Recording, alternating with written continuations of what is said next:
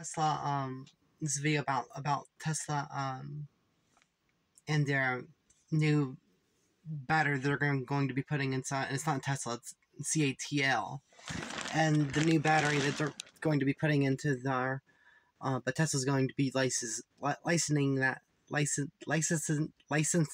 I don't know, licensing that technology, and they're going to be putting it in their Model Y Juniper vehicle. So, because of that, they're going to have a major. It has like 18,000 cycles, which is like a 50-year battery life, and so it's gonna last forever. And it has 500 watt hours, 500 watt hours per kilogram mass, and so it's being used in airplanes now too, because it meets the threshold of 400 watt hours or more. It's 500. So they're going to be using that technology, and now since we're going to have that, we're going to have higher capacities than we need.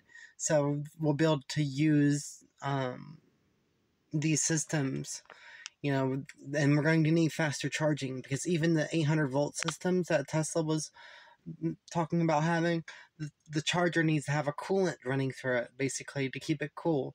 So Tesla's going to be working on wireless charging. That's why they got rid of their entire charging network crew.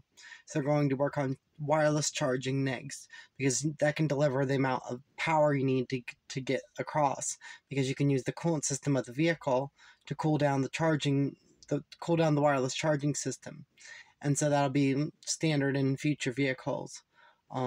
So that's something to keep your eyes out for. I mean, granted, maybe I shouldn't tell people that, but hey, I'm going to tell everyone everything all the time. I don't hold back information. So if I get information, I express it. And so, anyways, that's just another video I wanted to do, to tell everyone about what's going on with that. So I hope you all enjoyed that, and I hope you all have a glorious, magnificent, wonderful, beautiful, awesome, amazing, incredible day in existence and time.